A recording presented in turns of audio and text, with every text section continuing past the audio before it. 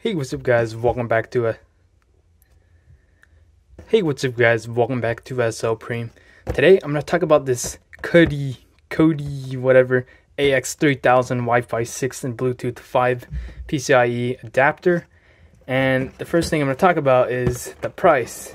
So it's about $10 cheaper than most other Wi-Fi 6 adapters, especially from other reputable brands such as Gigabyte, Asus, and such.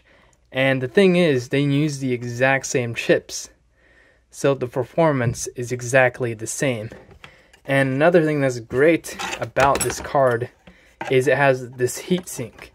So it supports up to 2 gigabits, so 2402 megabits per second, so 2.4 gigabits. And basically, the more data you're going to use, the hotter the chip gets, and this helps it cool down a lot. I actually don't see it in one of the more expensive brands such as Gigabyte and Asus. And they also include a low profile bracket. So if you have a Dell or HP or whatever and it's a slim computer, then you can just replace this big one and then use the small bracket.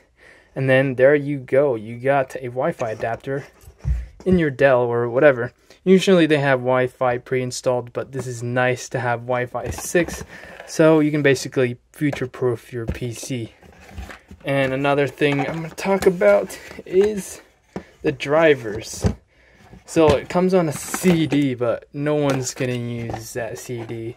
So you can actually scan the back of the card for Wi-Fi driver and Bluetooth driver. So that's actually pretty sick. And another thing that's great is the antennas. They're absolutely massive. The longest antennas I actually have seen from any of Wi-Fi adapters I've ever used. Normally they cut off around here, but these are like 2 times the average length. So they're going to give you some good reach. The last thing I'm going to talk about is you're going to need to have an available USB port on your computer. So it looks like this with just 9 pins and 1 blank pin. So it's actually just for the Bluetooth, so you don't actually need to use this. So if you plug this in directly, the Wi-Fi is going to work, but the Bluetooth is not going to work unless you plug this in to the motherboard. But that's all for today. I'm just going to talk about this AX3000. If you guys want to know the price, I have an Amazon link in the description.